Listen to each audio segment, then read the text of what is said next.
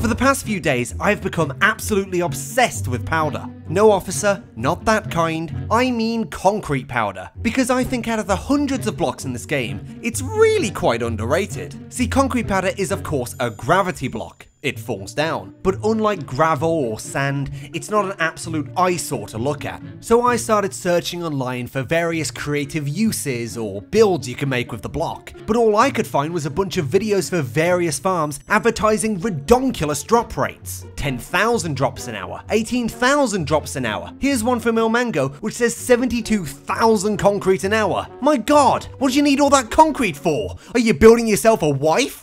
But I don't care about any of that farm nonsense anyway. It's never interested me. I've always preferred the wacky and weird redstone machines, which don't necessarily do anything useful, but are just kind of fun to exist. It's why I've always enjoyed making minigames. They exist for their own sake. So today, I want to show off my fun uses for concrete powder that I've invented. Let's begin. So when a block is falling, it acts differently than it usually does. So for example, a powder block would usually get pushed by a piston as normal, but while it's falling, it would instead get launched way up in the air if it's pushed by a slime block. Now I've exploited this fact to make a powder launcher. Basically using two slime blocks timed just right, it gives a lot of momentum to shoot it pretty far. I've also made this thing loop, so if it's given a large ammo supply, it just continues shooting, which by itself is pretty satisfying. I mean, look at that arc.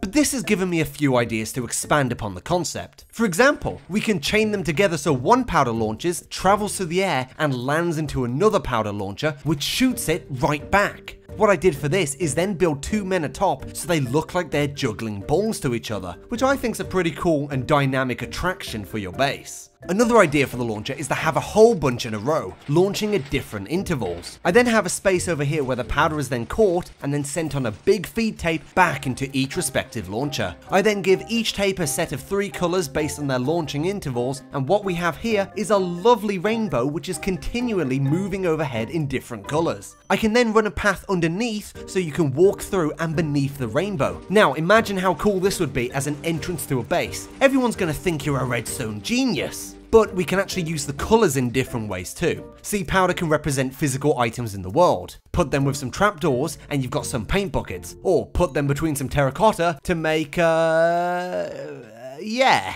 But another thing I've made with powder is this giant rainbow wall. See, this powder will be lifted up and dropped back down to the bottom in a loop, but as you can see, each column has a different stack length, so the pattern will be continually randomized, and will only return to its original state, and get this, 3.5 years from now. That's not Minecraft time, that's real time. So once I flick this lever, there it goes. This will not return to this original state until 3.5 years from now. You know, there's something quite quaint about seeing chaos destroying order, like a cigarette causing a beautiful forest fire. One more thing you can make with concrete powder is this contraption I've made over here. How it works is it will repeatedly chuck powder out of this hole and into the air. It'll then fall back down to whence it came, however each time it launches a different colour. So while utterly useless, like everything else in this video, it's kinda satisfying to just sit here and watch, like a lava lamp, until I actually turn on the in-game audio, and then you hear, so loud! Okay. But I've saved the best one till last. But unfortunately, this is not actually concrete powder related. It was originally, but I just couldn't get it to work, so I actually changed it for normal blocks. But it's really cool, so stick with me. I have made a working analog clock in Minecraft. So here we have this 5x5 clock face with an hour hand, and as time progresses, you can see it slowly update the time and watch the hand go around and round. This of course doesn't look that impressive, but as soon as I place it inside an actual clock tower, yeah, check that out. Pretty cool.